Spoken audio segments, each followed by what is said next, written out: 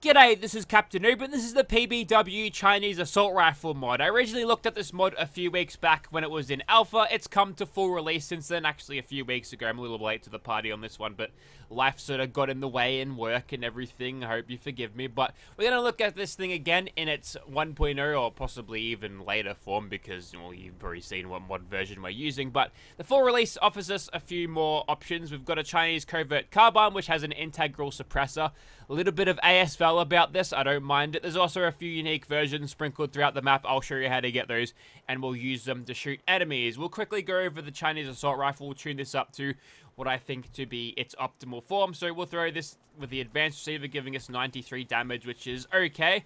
We can throw on a longer barrel to increase our range. It helps us do damage over range and VATS accuracy over range. Our furniture will scroll down all the way to support furniture, which gives you a pretty similar looking handguard, but it gives you a full wooden stock and it'll offer you better accuracy and better recoil control, which is nice. A coffin quick magazine here will allow us for maximum ammo capacity and a slightly faster reload compared to the standard coffin magazine. And for the sights, you can have a reflex sight on this thing. There's a couple of options for reflex sights. I'm going to go with that one because it seems to be the less constricting of the player's view, although this one's perhaps a little bit more open, but there's a lot more metal there that we're looking at if we compare it to this particular reflex sight. There's also versions of scopes on this thing if you want to use this thing as more of like a sniper type weapon, complete with, well, I mean, it looks like a Nuka World scope, but there's no like weird AK mounts that you'd find on the handmade rifle, so that's interesting. We'll throw a suppressor on this thing, gives you a nice big old looking PBS suppressor. I remember those from Battlefield 4, but they go alright. We get a little bit extra damage from Ace Operator there, so we can't say anything bad about that, apart from the range being lessened, but that's just what happens when you throw on suppressors in this game. And we can make this fire the 7.62 rounds from Nuka World to allow us to do a little bit more damage than usual. Does that decrease the ammo capacity? Probably not.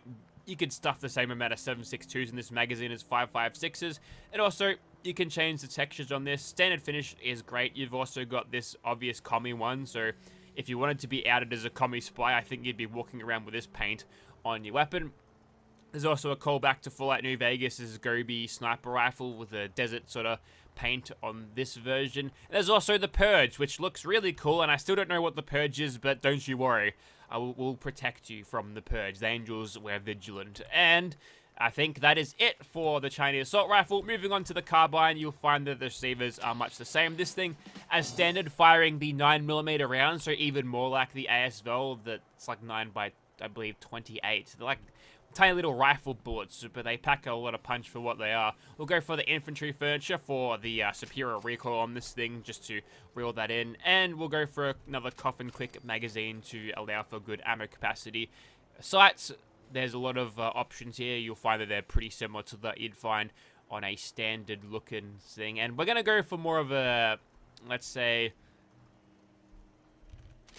what's the sniper called? It's a Ventores VSS. Yeah, we'll go for a more VSS, but it's going to be automatic anyway.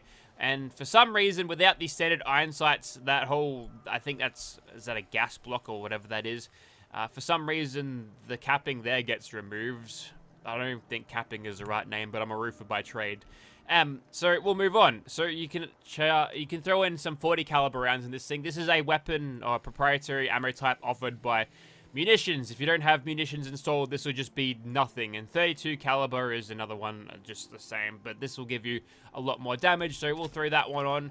And again, you can change the finish on this one. Let's go for a Gobi desert finish on it. Yes, that's nice. And there's probably a couple of other uniques out there.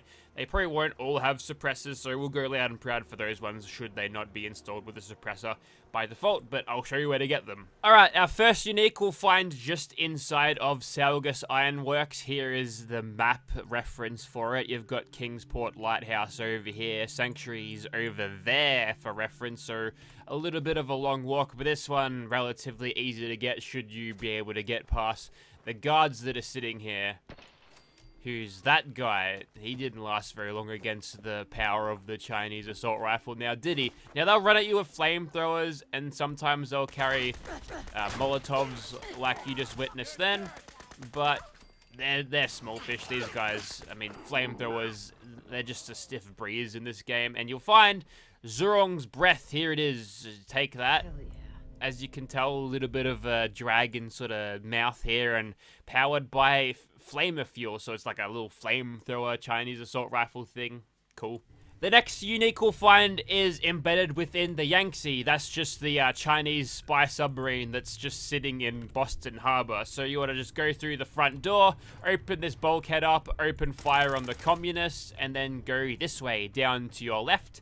You'll find this room. What you want to do is go to your right, and then find this sort of middle door on this deck. Go through here, take another right, and on this desk you'll find the Type Ray energy carbine. There it is. It's firing on just standard fusion cells by the looks. That's what it looks like. There's also a Type Ray energy launcher on the floor here. It's fires the EC packs. That's another munitions thing, and it looks like it does a whole lot of damage. And it lobs a projectile. So we'll have to see how that one goes, but yeah, so just as a reminder, if you are using the munitions thing, which you'll require to actually have whilst using this mod, you'll need to find the ammos on the leveled list, or if you're on PC, you can just console command them to you, but, you know, you might have to grind them out a little bit to actually find the ammunition for it, so there you go.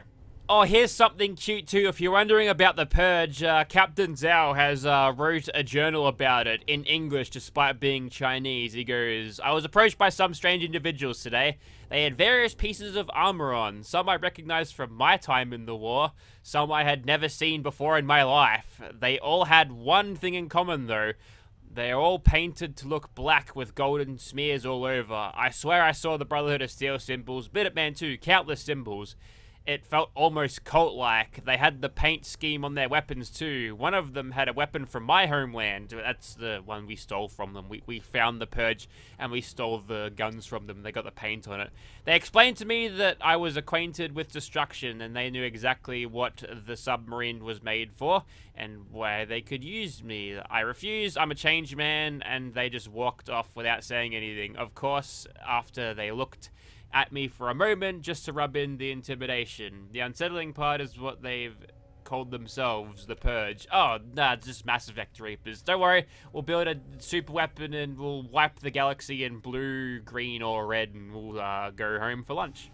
Don't mind that sound. That's just the breeze of the game and not my computer's fans roaring in the Australian summer heat. Anyways, here is our Chinese assault rifle, all Purge colored in first person. You've seen it just before, but hang on, I've annoyed something over here. I'm going to open fire on that behemoth. I'm going to drop him all the way back here. Well, if we don't kill him with bullets, I think communist brought-on famine might finish the job. Here's the Chinese carbine in Gobi paint in third person. It lines up mostly, nothing really to complain about there. And we go over to our energy versions of this one. This is just the oh, it shoots little alien bolt laser beams. Look how slow those projectiles are going. If we're shooting at moving targets, we've got a lead. So, you know, next Tuesday, they might actually hit the target we're actually shooting at. Here is our lobbed version. Appears to be a little bit like the, what do you call it? That, oh, it's got a reflex sight too. That's helpful. It's like a little bit of, I mean, electron charge packs, you'd expect that kind of explosion. A little bit of Tesla rifle in there. I don't mind that. A little bit of, what's it called? That Nuka World, Nuka Quantum launcher thing. A little bit of that going on without the mushroom cloud. We're not really hitting close to that super mutant behemoth. It doesn't look like we're doing a whole lot of damage. And lastly, we've got the version here, which is not particularly loaded well, but it's got the flamethrower. It's kind of cool, right? Hey, that cooked his face pretty fast. Awesome. Okay, this flamethrower one might actually be badass. We'll check out how this one goes. Obviously, the range on this thing, we're getting run away from. Don't you think you're going anywhere, mate? That's it. You're getting a critical. Cop that. All right. Now we're good. We're down to critical. We haven't shot at any gunners yet, but I think you get the idea of what we are dealing with. And I think we'll start off by just utilizing the scopes version here, just so we can see our enemies a little bit easier, and a little bit of Battlefield 3 ASVL microbursting, despite there not being any There's not a lot of range on this thing in compared to a longer barreled rifle version. I just got a sniper knockdown for an automatic weapon and another. Okay. It appears that my Chinese carbine is not holding its damage very well over range. We might have to wait until they get a little bit closer. But the rate of fire on this thing is pretty supreme. I think we are using pistol caliber though, so we can't expect the world out of this thing. Can we? The sniper knocked down an automatic weapon. Whether that's intentional or not, I'm not sure, but I'm quite thankful to have it. And now, we are being surrounded by like 50 zillion gunners, so we'll just throw some criticals in the mix here, just to get a little bit of damage done here, because despite all of its extra power you get out of the 7.62 round, that rate of fire definitely doesn't help. I swear it was stronger the last time I used it, but maybe they've redone the balancing a little bit to make it a little bit less appealing to use than the standard big fat assault rifle that you'd find in the game. I'll say though that it is a fairly accurate weapon, and yeah, the animation does make it look like the weapon's kicking around a lot more, but you'll find that it is a fairly stable platform to be firing on, which is nice. It's a weapon that feels pretty good to utilize. All right, let's use the flamethrower variant here. We'll freshen the magazine and we'll let it rip. Oh yeah, that's the way to go. This is way cooler than anything else. Ooh, technically it's not cooler, but you get the idea. We'll do a cheap little reload here using VATS, and we'll continue. With a weapon like this, it's a little bit like a plasma flamer, of what you'd find people flogging. I don't know if they still flog those in Fallout 76. I haven't played it in a very long time myself. But the same sort of idea. And now we've got Nerd Rage active. We'll just go and cook their faces in slow motion.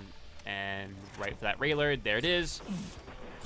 Explode his face through sheer firepower, as it were. And we even get a little bit of our health back. Thanks to that Nerd Rage streak. So we might be able to pop back into Nerd Rage. We won't get all of the bonuses from it, but we'll go back into slow motion at least. I think we can cook multiple gunners at once, so we've got crowd control covered, I think. And I think we crippled that guy's leg from shooting him in the chests with a flamethrower.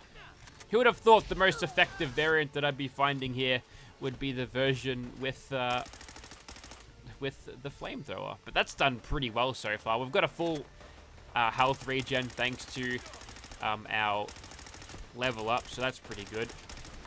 Cheeky little knockdown there.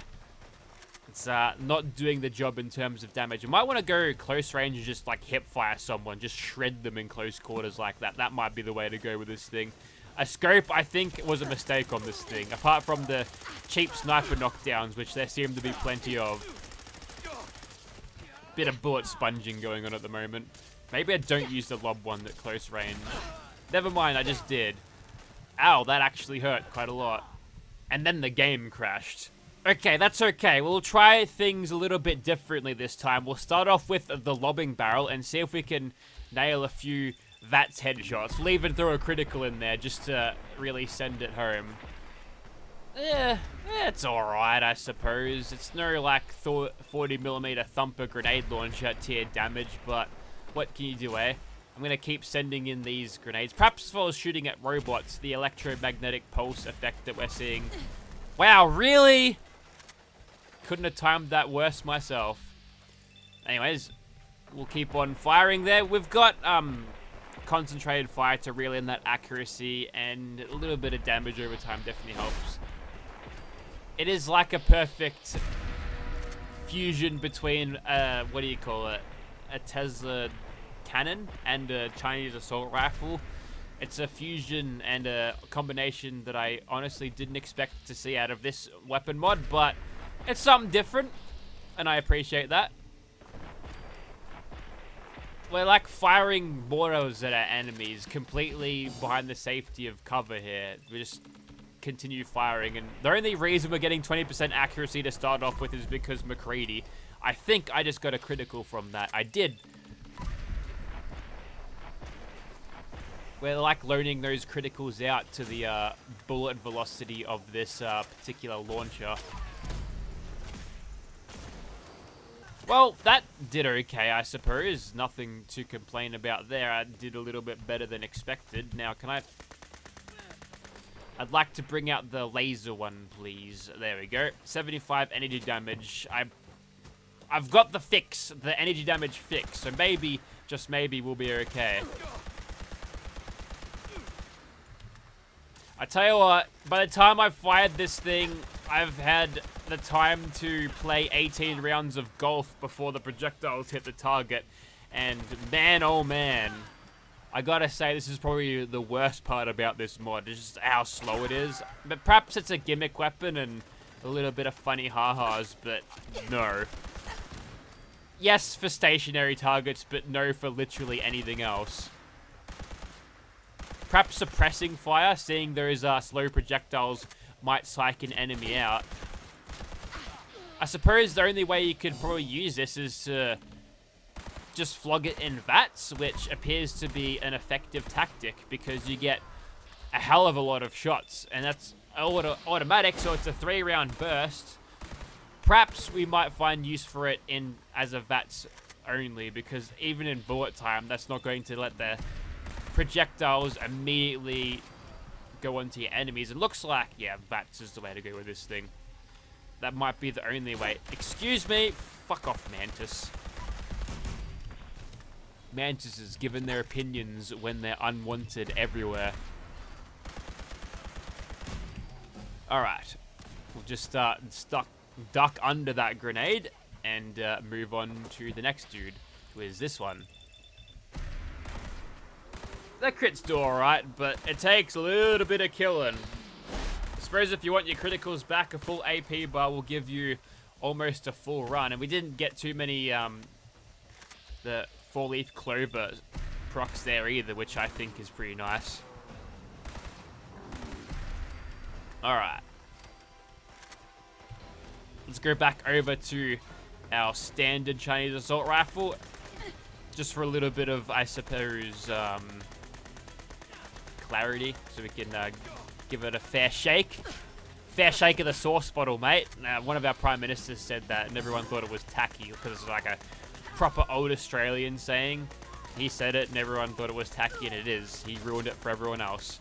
But what I'm seeing here, what I'm feeling here, is that all of them are...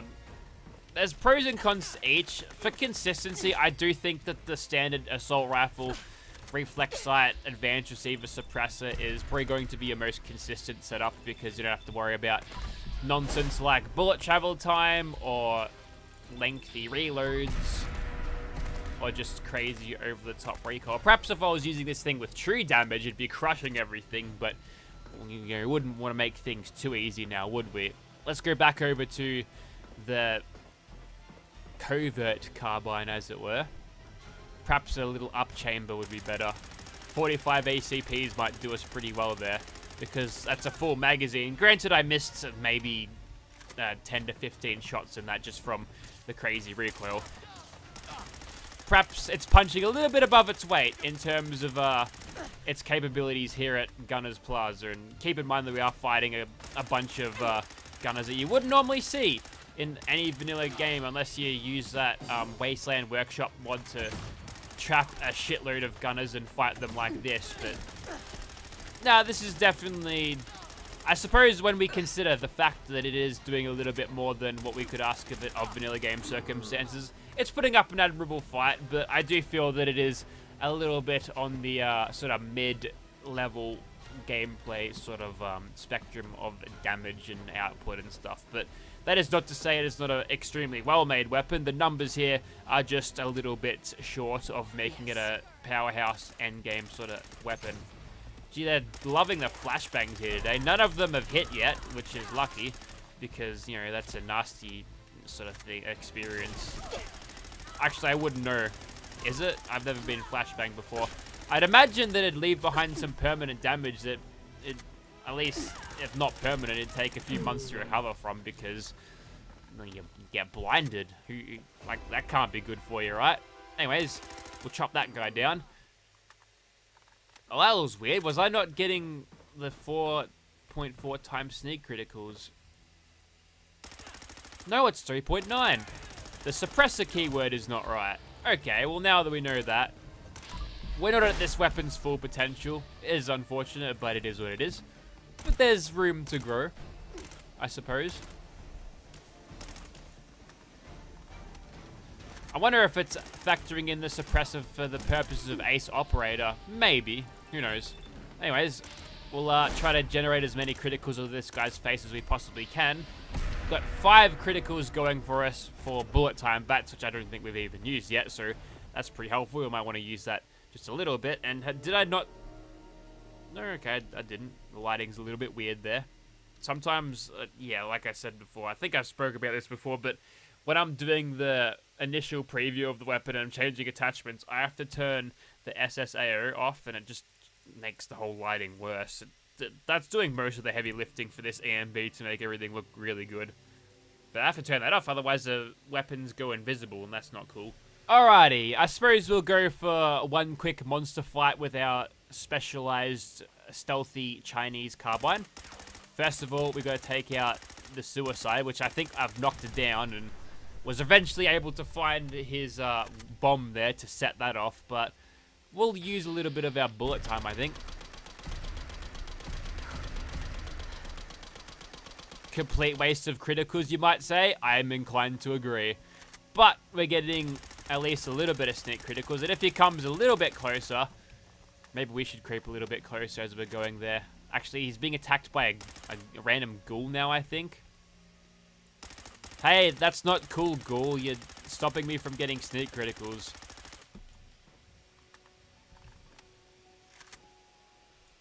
You're also hiding in its hitbox, so I can't... That's it. You're finished, mate. I'm tired of your nonsense. Wait, did I get it? Is it dead? Or just go out of range? No, it's still there. Waste of a critical, but, you know, I've already wasted a few at this stage, so... Alright, now we can sort of whittle him down a little bit further. It's pretty quicker just to do this, to be honest.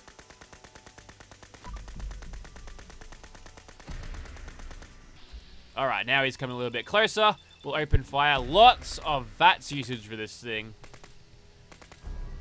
And now, I think we're in combat. He's definitely seeing me at this point, right? Right? Oh, yeah. It is on. It is officially on. And I think, crazy as this plan might be, we might be looking to turn up the heat on him. Let's try this out. It is working a little bit. How does this thing work in VATS? Because normally the flamethrower, the flamer in VATS is just terrible. It's weird because you do the 3-round burst and you really think you'd ought to do the 10-round burst, so it's not like you're just lightly tapping on the trigger. All of the flame spitting directly out the bottom of the barrel. Okay, that was an unnecessary roll, but I'll take it. That was me just fumbling around with the buttons, of course. But we could do this. Why not? Now, I'll be honest, I'm not learned enough on Fallout 4 flamers to know exactly what flame projectile that's going, but I want to say, I'm gonna put a bet on here and say that's the same as the vapor nozzle, that the last one that does the most damage and is frequently broken in Fallout 76. Every time you log in Fallout 76, you gotta change over your flamer barrels to make it actually work again. I'm sure that's still a bug that happens, right?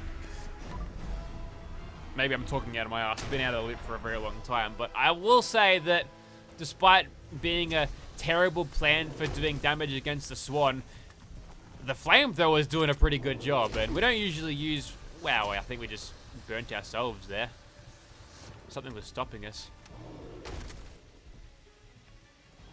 Oh, you know what that is? I reckon we hit that boulder. Rise is about to come in, so the flames are cast off a nothing wall, so that's why it's happening. That's normal. That's what happens in real life. We'll add some criticals into the mix here. That's done okay, I suppose. The mysterious stranger has shown up. He's got one shot in before he got brutally curb stomped, so there's that. And that is us on Nerd Rage. We can't remove that projectile, but now it's do or die time. If we can't finish the job now, it's now or never. Okay, VATS it is. I'm relying on these criticals, VATS. Wow, that was close. How many HP did I have left? 15. It doesn't get closer than that. Oh, look, now he's a toasty corpse. That's cool. Also, I like the fact that we're still pulling that charging handle back despite it being presumably like pressurized gas in there and wouldn't have to be cycled like a... it's nitpicky, but I think that's kind of amusing. Alrighty, so I think you get the idea. I've looked at this weapon before and the performance I think is good enough for a balanced approach to this game, but I must say, personally, it might be different for anyone watching the video, that I just like a little bit more power out of this thing because, you know, using this thing as an endgame level, I understand there was never an endgame assault rifle or weapon in Fallout 3, but giving a little bit of endgame viability would be nice. Perhaps a damage slider there, if I missed that. I may have missed that on the thing already, but sorry, it's been a long week. It's only a few days to go into the end of the year until I'm in holidays, and my brain might start working then, so isn't that nice? So if you're interested in this weapon, check out link in the description. I recommend anything done by the Project Bygone Weapons crew. For the nostalgia alone, I think it's awesome, but they managed to recreate the weapons in such a way that it feels like that they're just meant to be in Fallout 4 to begin with. So can't recommend them enough. Check out the mod. Link in the description if you are interested in seeing that one. Need a companion coming soon. I might work on her during the holiday time when I'm not so bloody busy from work. Thank you very much for watching, guys.